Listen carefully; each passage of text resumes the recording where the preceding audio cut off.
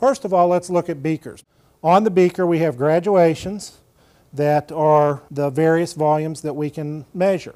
One of the things that we have to be careful of is that each vessel that we put a fluid into has some air. For instance, this small beaker is a 50 milliliter beaker, and the 50 milliliters would go right to the bottom of the spout where you pour it out. Now, 40 milliliters is the highest that is actually on the graduation, and it says right below the 40 milliliters plus or minus 5%.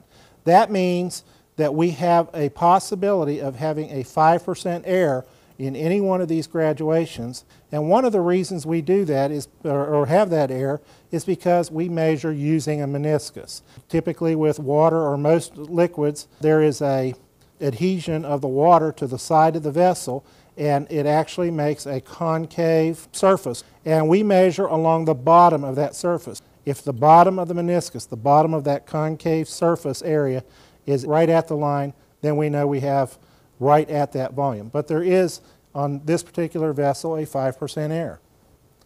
Now, if we move up to the next size, which is a 150 milliliter beaker, again, 150 milliliters is at the bottom of the spout where we pour, and 140 is where we stop with the graduations on the side.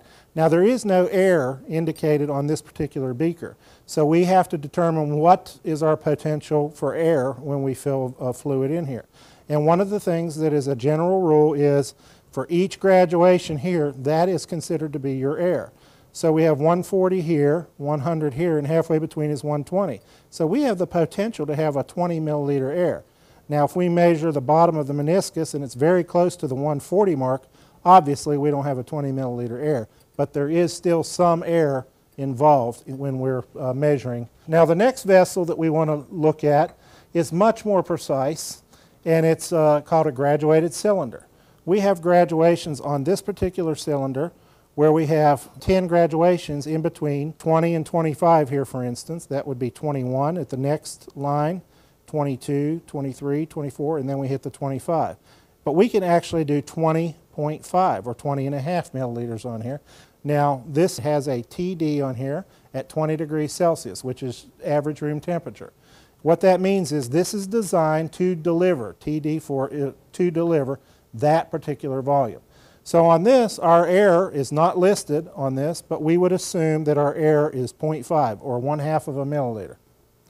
Let's look at another vessel that is commonly used in the laboratory, and this is called an Erlenmeyer flask. Erlenmeyer flasks have graduations on the side, but they're not very accurate. Again, we have 20, 30, 40, 50, but nothing in between. So we can't determine where 45 or 35 or even 38 would be on an Erlenmeyer flask. So this is a less desirable vessel for getting very accurate measurements. And these also come in a variety of sizes. Now, let's talk about a very specialized type of vessel. This is called a volumetric flask. And if you look, it says 100 milliliters. That is the only volume that's on here. And this is designed to contain at 20 degrees Celsius. Not to deliver, but to contain. And we have a scored graduation at the top of the neck of the flask that tells us where the 100 milliliters is.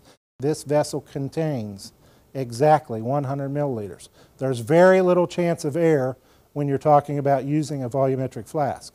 I have one here in 100, 500, and 1,000 milliliter sizes.